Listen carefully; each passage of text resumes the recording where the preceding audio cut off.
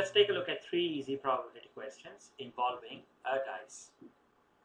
So let's say we roll a dice and we want to calculate the probability of the first question, that we get the number 3 on the top. Second, we want to find a probability of getting a number which is less than 3 on the top. And finally, we want to calculate the probability of getting a number which is greater than 3. So how do we solve these questions? Let's find out. Now, when it comes to probability, always remember that the most important formula really is what is probability and how do we calculate probability. We know that probability of any event, P for probability, E for event, it is defined as a ratio of number of favorable outcomes for the event. We divide that by the number of all possible outcomes. So let's see how it applies in our example. So we are rolling a dice, right? So what are all possible values, all possible outcomes? Well, we can get the number 1 on top, we can get the number 2 on the top, we can get the number 3, or we can get 4, or the number 5 shows up at the top, or the number 6. These are really all possible values that can show up on the top when we roll a dice. So there are 6 of them. So the number of possible values, number of possible outcomes, this number is 6. Now let's look at each of these events individually. So probability of getting the number 3 on the top. So let's write it this way. Probability of getting the number 3 on top. In order for us to get this, we really have to roll and get this outcome, right? So how many outcomes are favorable for our event? Only 1, right?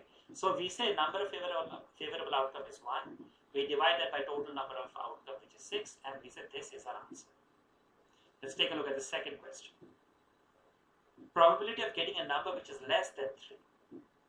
Now let's take a look at our 6 outcomes. If we get 1, does that satisfy our event? Now our event is getting a number which is less than 3. So if we get 1, 1 is less than 3. So it satisfies our event. It's favorable to our event. What about if we get the number 2? It also works. So these 2 outcomes are favorable for our event. What if we get 3? 3 is not less than 3. What about the number 4, 5, 6? They are all greater than 3. So none of these work. So the only 2 outcomes which are favorable for our event, that number is less than 3, are these 2 outcomes. So we say here the total favorable outcome is 2. We divide that by the all possible outcome, and this ratio simply is 2 1s 2, 2 3s 6, or 1 over 3. So this is the answer. Probability of getting a number which is less than 3, that is 1 over 3. And now finally, the last probability is getting a number which is greater than 3. So again, going back to all possible outcomes, now we are trying to find out the probability of getting a number which is greater than 3. Now in this case, we really need to get the outcome either 4 on top, or 5, or 6.